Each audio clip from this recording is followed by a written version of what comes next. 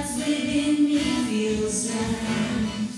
This is my prayer in my hunger and need. My God is the God who provides. This is my prayer in the fire, in weakness to cry all over pain. There is a faith proof of more hope than gold, so we find it, Lord, through the pain. I will bring grace, I will bring grace. No weapon formed against me shall remain. I will rejoice, I will declare, God is my victory and He is here. All of my life, in every season, you are still God. I have a reason to sing. I have a reason to worship. All my life, all of my life, in every season, you are still God. I have a reason to sing. I have a reason to worship. All my life, in every season, you are still God. I have a reason to sing. I have a reason to worship. I will bring praise, I will bring praise. No weapon formed against me shall remain. I will rejoice, I will declare, God is my victory and He is here. I will bring praise, I will bring praise. No weapon formed against me shall remain. I will rejoice, I will declare, God is my victory and He is here. Is always around us. Your protection is always there for us. Your love never ends. Lord, your mercy refreshes us. Lord, thank you so much. Lord, you're a good God. Lord, we thank you, Lord, for who you are. But Lord, we are sinners as well. Lord, may you forgive our sins. May you cleanse us. May you make us worthy to stand before you, to be worthy to live holy before you, O Lord. Lord, we come before your throne of grace today as church, praying, interceding for various concerns. Lord, we thank you and praise you for the successful Thanksgiving Sunday that we could have. Lord, we thank you for enabling us to come together to give thanks to you for your goodness, and also, Lord, able to have a good time interacting with one another, able to see each other, Lord, after a long time. We thank you for the beautiful moment. Lord, at this time, we also pray for the coming events, that is the Advent Christmas on the 5th of December. Lord, let this event be a successful one. Lord, I pray, Father, may you prepare our hearts, all the church members, all the leaders, Lord, prepare our hearts so that we can come together, celebrate the joy that you have brought for us. Lord, I pray, Father, for the committee as they plan for the Advent Christmas. Lord, may you be with them. May you strengthen them. May their planning, organizing be accountable before your sight, O Lord God. Lord, we pray for the working youth fellowship that will held on the first week of December as well. Lord, I pray, Father, for the working youths, be with them as well, so that they can come together, they can have a good time fellowshipping in your name, O Lord. O Lord, we also pray for our church members who are not keeping well. Lord, may you be with them. Lord, may you strengthen them. May your healing come to them in time of need, O Lord. Lord, we also remember our church members who are earning for their own livelihood through business. Lord, I pray, Father, for your blessing in what they do, in their earnings, in their business, that it will prosper, O Lord God. I pray, Father, for those who are working. Lord, I pray for security. I pray that they will take their work as their mission place.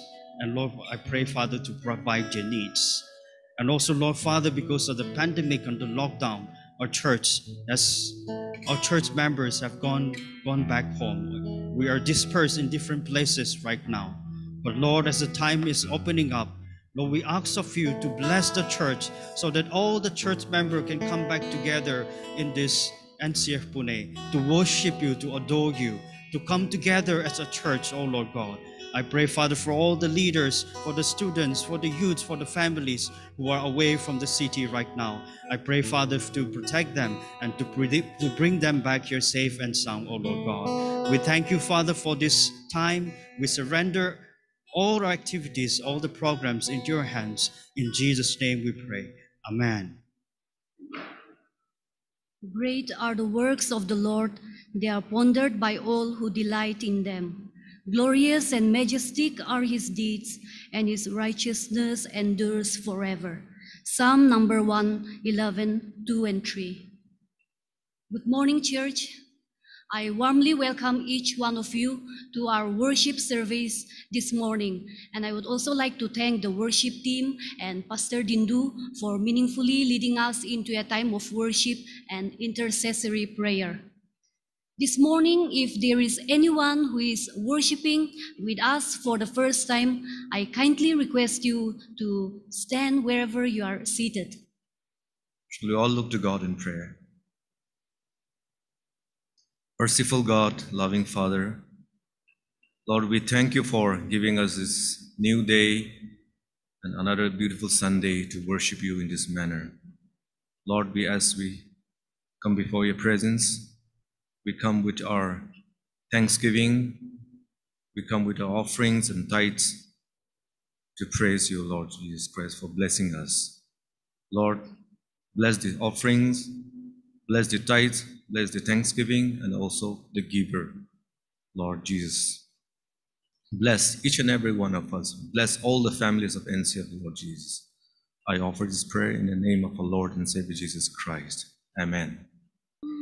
Standing on the promises of Christ my King, through eternal ages let his praises ring. Glory in the highest I will shout and sing. Standing on the promises of God. Standing, standing, standing on the promises of God, my Savior. Standing, standing, I'm standing on the promises of God, standing on the promises that cannot fail. When the howling storms of doubt and fear assail, by the living word of God I shall prevail, standing on the promises of God. Bible passage for this morning meditation is taken from Matthew chapter 16, verses 24 to 26. Matthew chapter 16, verses 24 to 26. I'll be reading from NIV. Then Jesus said to his disciples, "Whoever wants to be my disciple must deny themselves and take up their cross and follow me. For whoever wants to save their life will lose it, but whoever loses their life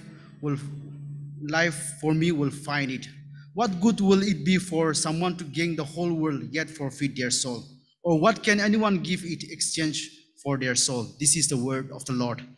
This morning, the word of God will be brought to us by Dr. Maisong Dibo Nyumai. He is the faculty member of Union Biblical Seminary from Theology Department. He is married and blessed with 3 children. Now we will hear the word of God from him. Over to you, sir. Okay, good morning, everybody. Thank you very much for the time.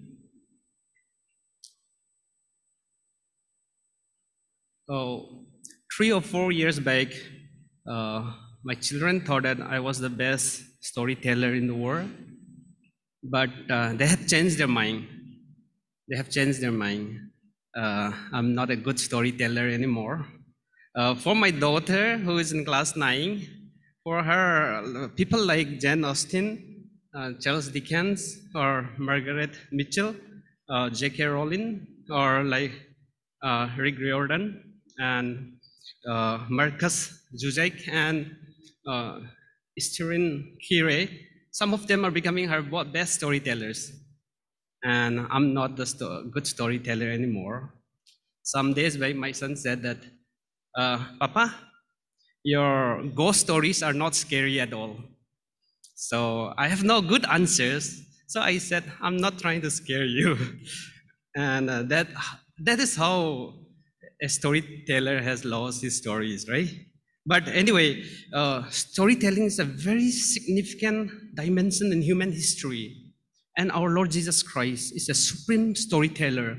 His stories, like parables and the different narratives and the sermons, the preachings, are very powerful, inspiring us and transforming us till today. And today I stand here as a preacher, as a storyteller, but I believe that the work of the Holy Spirit will guide us so that it's not from me, but it's from the Holy Spirit that we hear the word of God. Let us look to God in prayer. Let the words of my mouth and the meditation of our hearts be acceptable in thy sight, our rock and our redeemer. Amen. Okay, for today's sermon, I choose a very similar passage, and I have entitled my sermon with a similar title, very familiar title. The chosen scripture, which is taken out from Matthew 16:24 to 26, is read to us, and I have entitled my sermon as The Cost of Discipleship. Let us read another passage from Matthew 19, 16 to 24. Matthew 19, 16 to 24. The rich young man. Then someone came to him and said, Teacher, what good deed must I do to have eternal life? And he said to him, Why do you ask me about what is good? Where there is only one who is good. If you wish to enter into life, keep the commandments. He said to him, Which ones? And Jesus said, You shall not murder, you shall not commit adultery, you shall not steal, you shall not bear false witness, honor your father and mother, also you shall love your neighbor as yourself. The young man said to him, I have kept all this, what do I still lack? Jesus said to him, If you wish to be perfect, go, sell all your possessions and give the money to the poor, and you will have treasure in heaven, then come, follow me. When the young man heard this word, he went away grieving, for he has many possessions. So, the scripture passage is very clear. This second passage is about a rich young man, which we all know about him, about the story, very familiar. We listen to the story from our childhood. And, this young man came to Jesus Christ and asked, What good things shall I do to enter the kingdom of God, to have eternal life? The question itself asks about what action, what things shall he do to enter the kingdom of God? Then Jesus responds, according to the question, Jesus responds with a kind of answer that is connected to action. And that is the commandments written in the Old Testament. And when Jesus said, you should do this, that, the young man replied that he have done everything. And he is very perfect according to the Old Testament teachings, according to the Old Testament laws. This young man have done everything righteous and everything that is well and good. And Jesus didn't stop from there. Jesus said that is enough. No, Jesus didn't say that. He took this person to the other level, to the second level, or to another level. That is the New Testament commandment. And that is to follow him. And to follow him, Jesus met many conditions to this guy. That is to go back home, sell all his belongings, give away all the monies to the poor, and come and follow him. And when Jesus brings out this idea, this is the whole commandment of Jesus Christ in the New Testament. If we go by Matthew chapter 28, the Great Commission, this is about discipleship. This is the New Testament commandment for all of us, to be the disciples, to be the followers of Jesus Christ.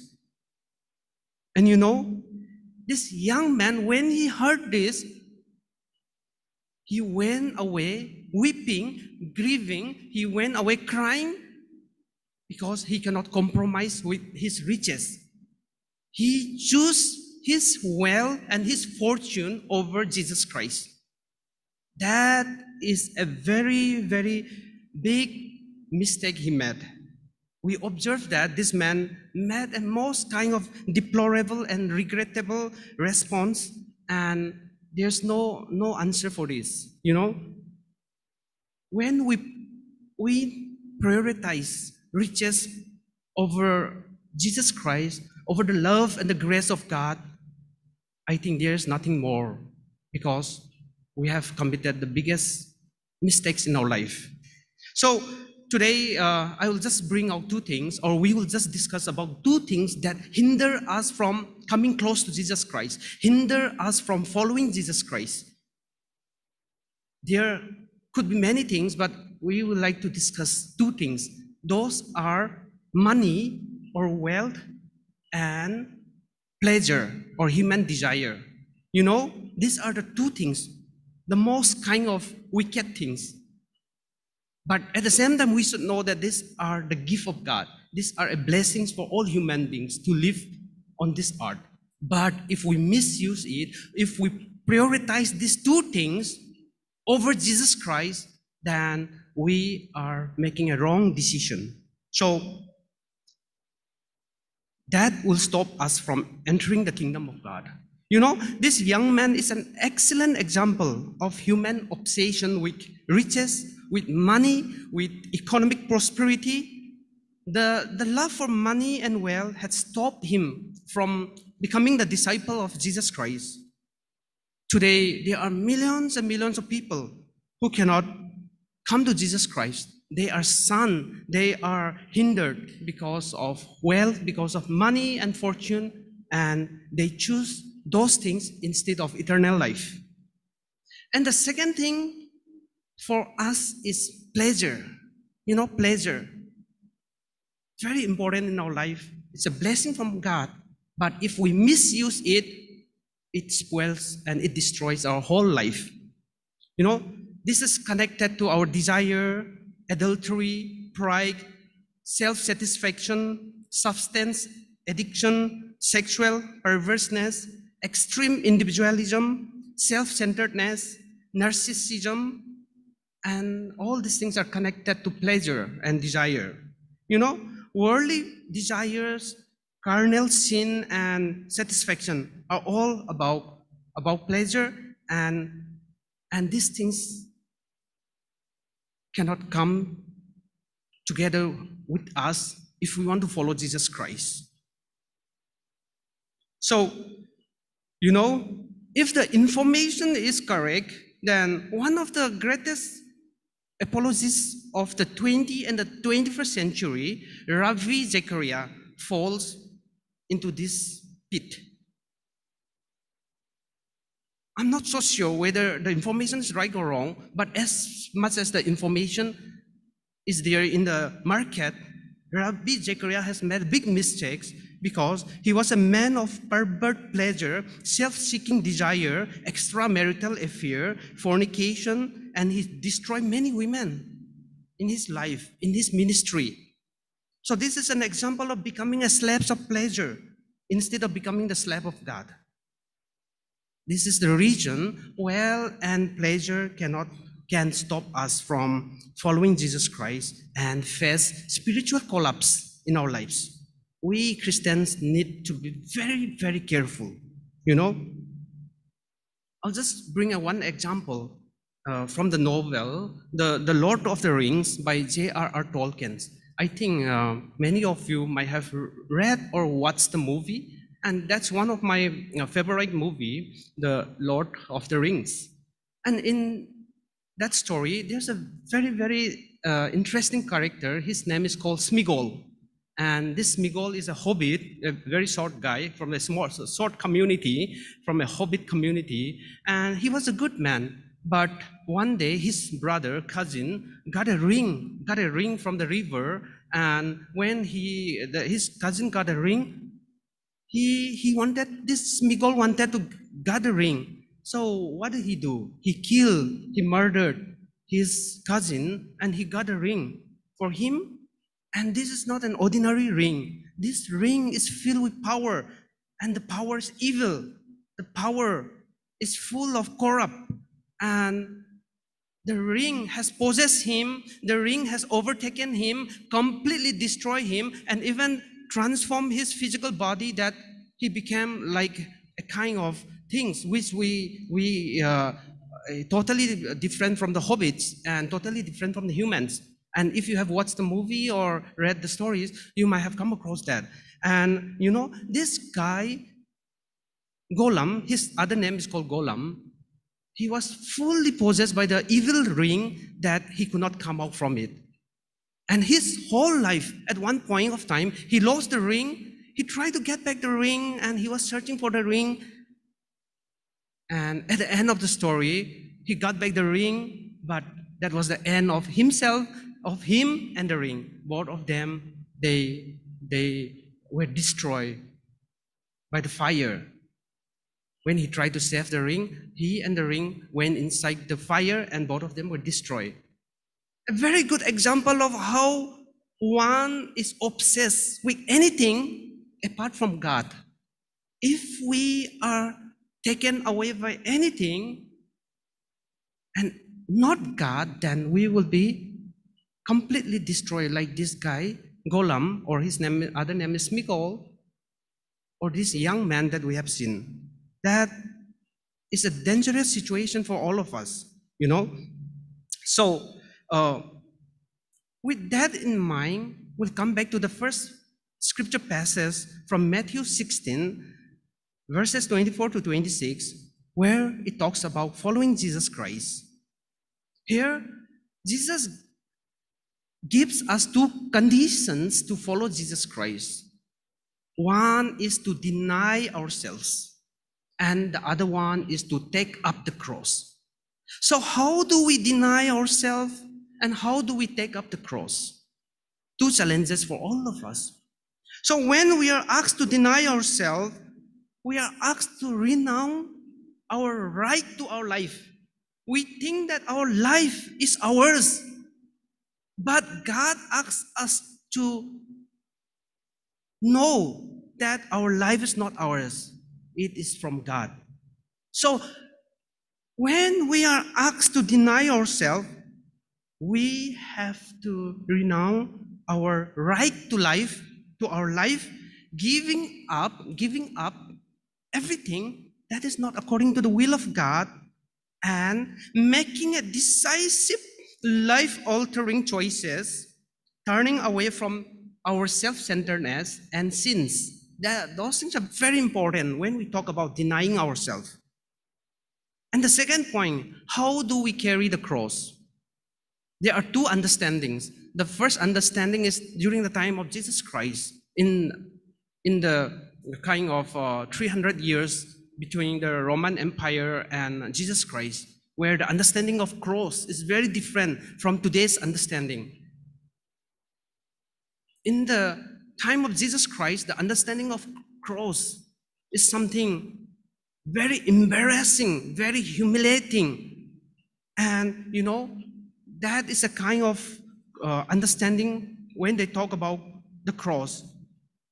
Going back to the history of the Israelites, you know, they were the most rebellious people in the world against Roman Empire.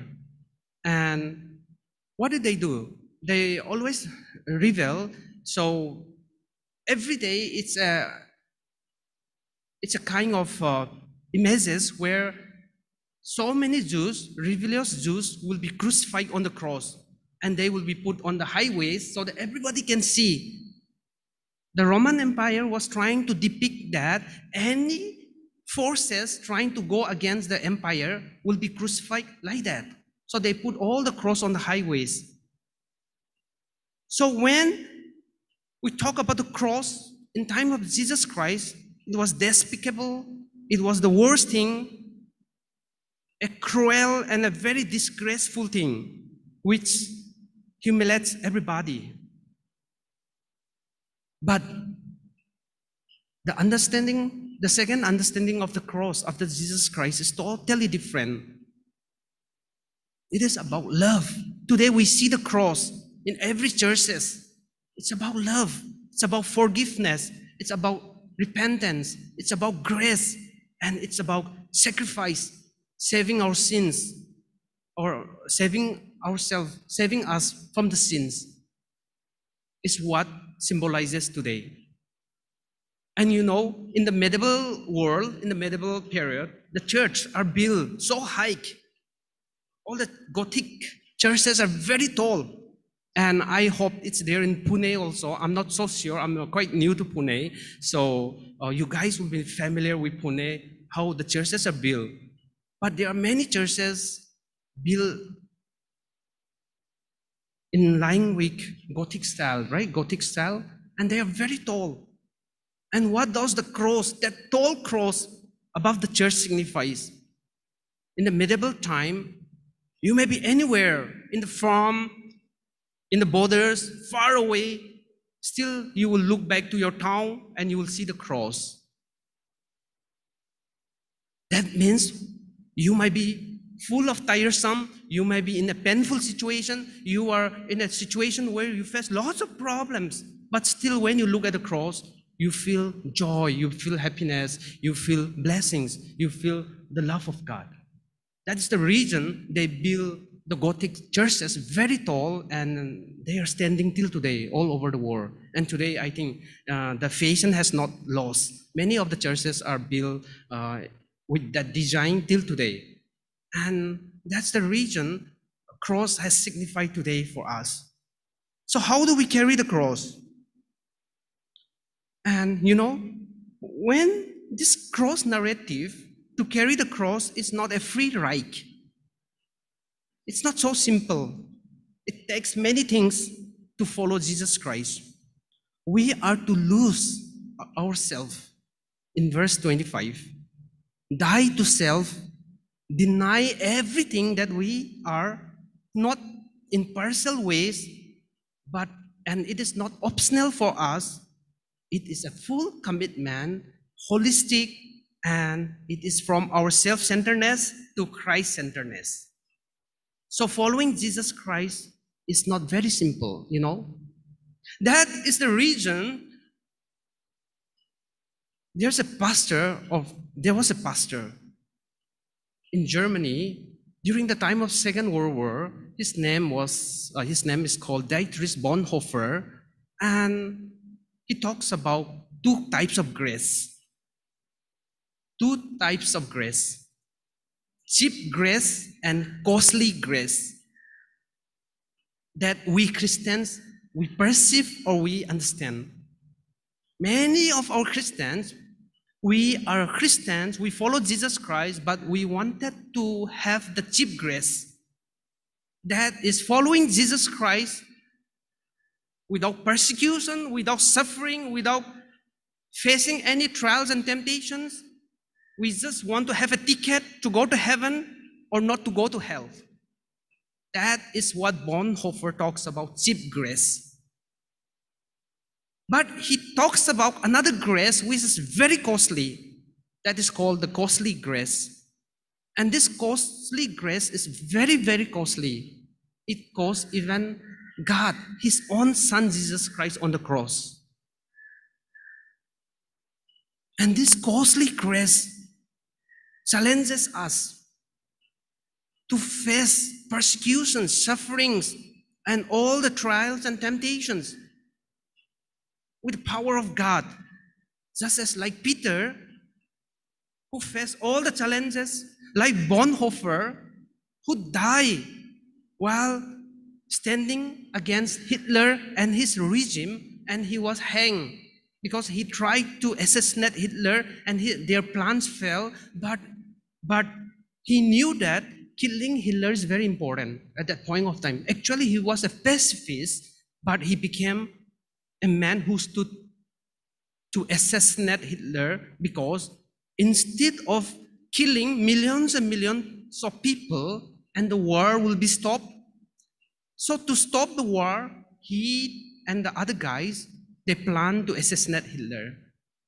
The plan was failed, and at last he was captured and killed. But he stood for righteousness and he stood for justice, and he became a Christian martyr. So, when we talk about carrying our cross, the cross is very costly. And when we talk about grace, God's grace is not very simple. It demands His only Son to die on the cross for all of us. So today, for us to follow Jesus Christ, there are so many challenges. Wealth can betray us, wealth can cheat us, or our fortunes, riches, money can trick us. Evil desires and self-seeking pleasures can destroy us.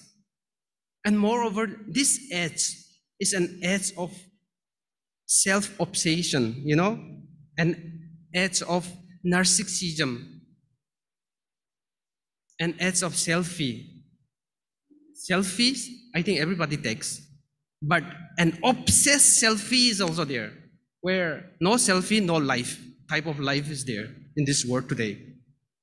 Humans are becoming more and more self-centered, filled with egos, money, addiction, pleasure, and many elements have made us more and more selfish, egoistic, big head, only me attitude, and extremely individualistic. And this generation, deep down inside, we are very narcissistic. We love only ourselves, and we don't care much about others. We have no empathy and sympathy for others. And we are challenged by the word of God today again, just as it was challenged to that young man during his time, to rethink of our life, what exactly we are. Are we losing our life for God's sake? And are we standing for the cross? There's a challenge for all of us. We should always keep in our mind that losing our life is much, much bigger than gaining the whole world. So,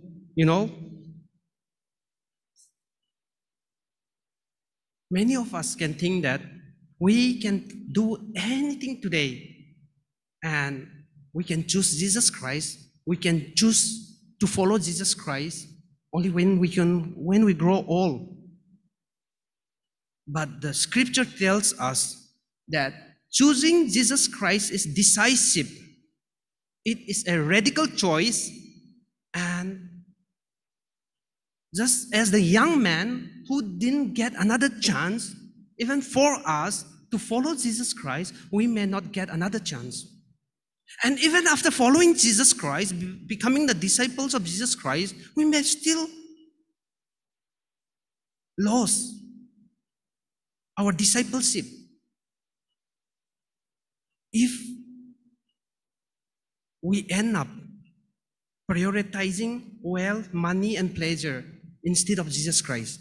So we need to be very careful. So now is the time of apocalypse. Now is the time of salvation. Today, right now, is the time of salvation for all of us once again. And it is the time of decision making, that as long as we live, our priority is Jesus Christ, not anything in this world. Even though we need many things, still then, all these things are just part of our life. The most top priority for us is Jesus Christ. Just as this young man who missed to become the 13th disciple of Jesus Christ. When Jesus called him, he didn't call him to test him. Jesus has lots of concern for him. He loved him and he called him. But he didn't come. He didn't follow Jesus Christ. So, it's a challenge for us that following Jesus Christ is a decisive moment for all of us. The scripture reminds us today that following Jesus Christ is costly. We have to give up many things we like and we love in our life. It is a radical discipleship, very challenging. Carrying our cross is the only choice, but the end is amazingly great. As humans, as Christians living in this world, we need money. We have human physical desires, but don't let these things carry us away from the love of Christ.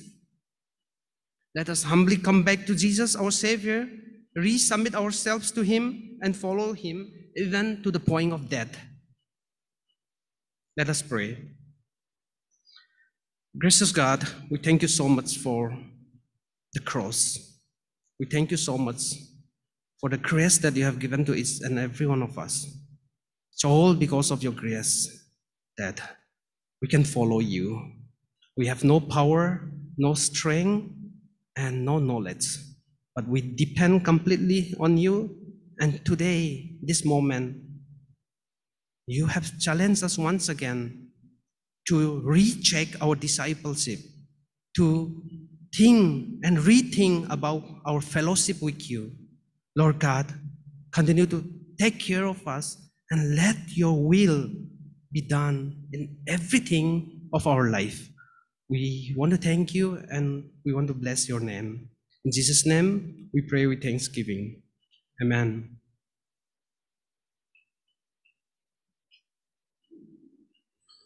Thank you, Dr. Maisong, for reminding us with the Word of God. In fact, if there is anything that hinders us from enjoying healthy relationship with God, from following Jesus Christ meaningfully, we must surrender. We must give up. Thank you, and God bless you. And I also want to say thank you to all the participants, beginning from our leader, worship leaders, all of you. We are blessed. May God continue to bless you and use you even in the days to come. Shall we all unite our hearts and receive the benediction? Now, may the love of God our Father,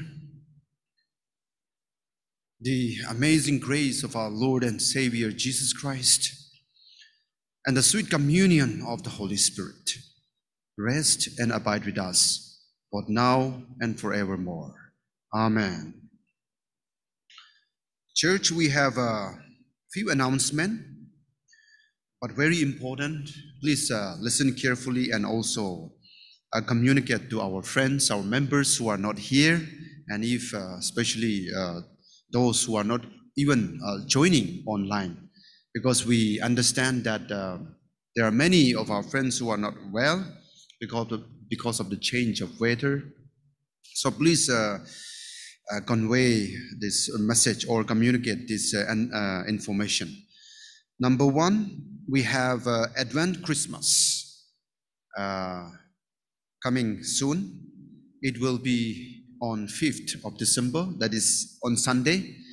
And the venue is the same. The venue will remain the same, but the timing, please take note of this. The timing, the leaders are considering to have this special program at 5 p.m., 5 to 6:30. So please keep this in mind. And traditional way of celebrating this pre-Christmas, we used to call it Candada. But this year it is not possible because we do not have main power for many things, and especially the choir. So we will come up with a special, still the program will be special. Advent Christmas celebration will be a very special one. So please keep this in mind. 5th of December at 5 p.m. Here in UBS Conference Hall. The second one is our brother and our associate pastor, Dindu, will be traveling back home for his brother's wedding, which is on 9th of December. Please keep his brother's wedding in your prayers. Let us keep in our prayers, and especially his travel on 23rd. So remember this and keep this in your personal prayers as well, especially for the success of this his brother's wedding on 9th of December. The third one is about the co-leaders meeting tonight. Please keep us in your prayers. We have maybe around 6 o'clock, we have a co-leaders meeting, which happens every month. Okay, monthly co-leaders meeting. So please keep this in mind and then pray for us as well. We have, again, I'm glad to announce you that our sisters in Christ, Manan and Kei, they are back to the city. Kei already led us in singing the hymn while offerings were collected. So welcome back, Kei and Manon, and we are happy to see you. And some of our members also traveled, and one I remember is our brother Joshua Tanami, the pastoral team member. He went to Goa and he's back here. Welcome back. And of course, before Deborah and Nishida and all went, and they are back to the city. Thank you. And then sorry for not informing earlier. I hope you enjoyed. So welcome back, all of you. And then now, may I call upon Sister Deborah for the blessing song, please. Before we sing the blessing song, I would like to ask if anybody's having birthdays, anniversaries. Well, there's being a birthday today. Is our brother Ashish has a niece. She was born 2 hours ago. So we are happy and rejoicing of new life coming to our hearts. So if there's no one anniversaries, anybody going out, leaving town? Okay, we can. Oh yes, of course. Let's stand up. Let's raise our hands, face each other. This column with this other, and please, with a generous heart, bless one another with the blessing song. The Lord bless you and keep you. The Lord make his face shine upon you and give you peace, and give you peace, and give you peace forever. The Lord be gracious to you. The Lord turn his face towards you and give you peace, and give you peace, and give you peace forever. Have a blessed week. See you next one.